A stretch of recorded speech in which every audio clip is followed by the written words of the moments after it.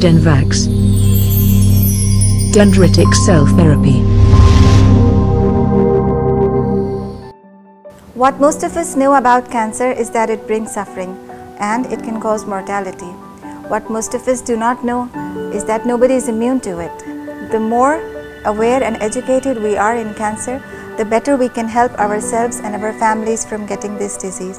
Hi, I'm Dr. Sharmin, and today I would like to share with you some of the lesser known facts about cancer.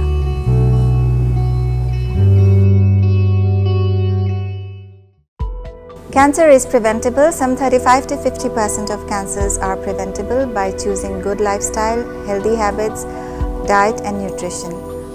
A third of cancers are due to smoking, and a third of cancers are because of nutrition, diet, physical activity and obesity.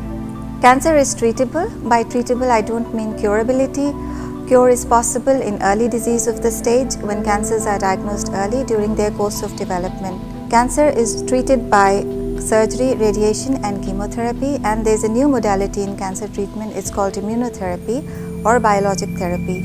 It works at boosting immune responses against cancer. However, killing cancer alone is not sufficient unless we treat the pain, the fatigue, the depression and the anxiety that comes with the diagnosis. That's why the approach in cancer treatment is an integrated or a multidisciplinary approach wherein we use the conventional methods as well as the alternative and complementary system of medicine.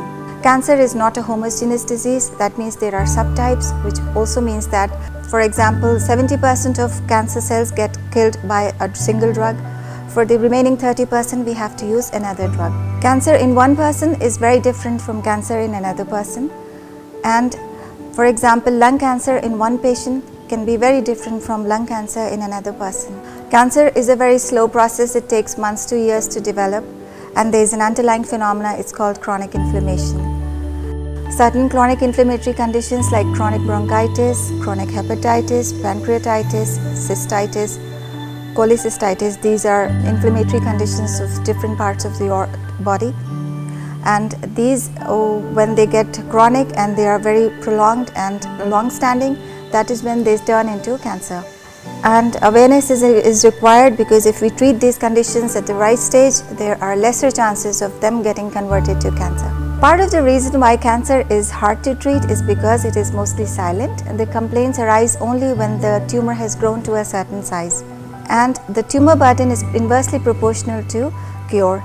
So cure gets possible only when the disease is diagnosed early, when the tumor burden is less. Stage 4 is a long stage. It is not the end, which means that there is much we can do to reduce the suffering, improve the quality of life and survival.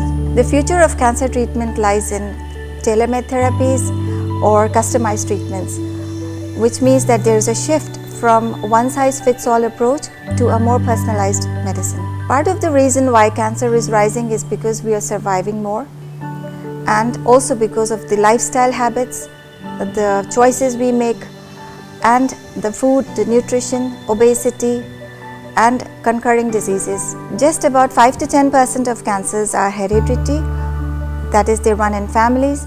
The rest are acquired. There is also an element of chance.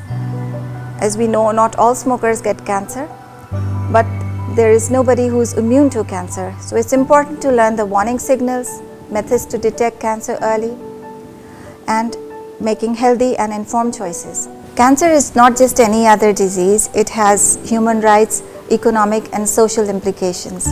Affordability is a factor which hampers the treatment outcome. As we know, cancer is costly. So ignorance and poverty, unfortunately, are what prove disastrous in this disease. Awareness in cancer is the key step to gaining control in cancer. As per the World Health Organization, it says that prevention is central to reducing cancer. And the knowledge of prevention comes from knowledge of causation. So what causes cancer is how we learn how to prevent it. By knowing the warning signals, methods to detect early, and making healthy and informed choices, we can help ourselves and our families from getting this disease. When we work at prevention of cancer, we are also preventing a cluster of diseases which is accounting for a large number of deaths. These diseases are also lifestyle diseases, and they include respiratory diseases, cardiovascular diseases, which is also called heart disease, and diabetes.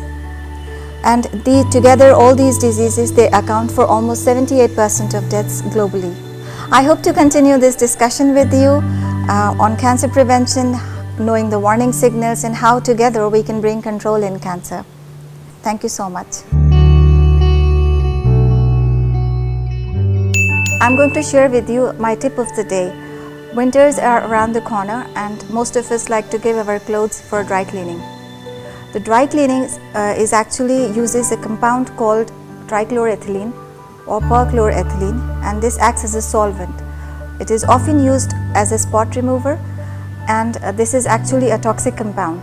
It is known to cause cancer, and it has a strong correlation with kidney cancer. So my advice to you would be to ask your dry cleaner what compounds they are using, as this is a known carcinogen. The other good option would be to put your clothes outdoors and let them be there for a few days before you actually start to use them.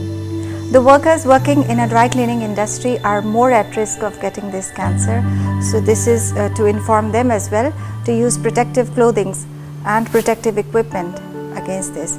Also, the good idea would be to keep your clothes outside or outdoors for at least a few days before you start to use it.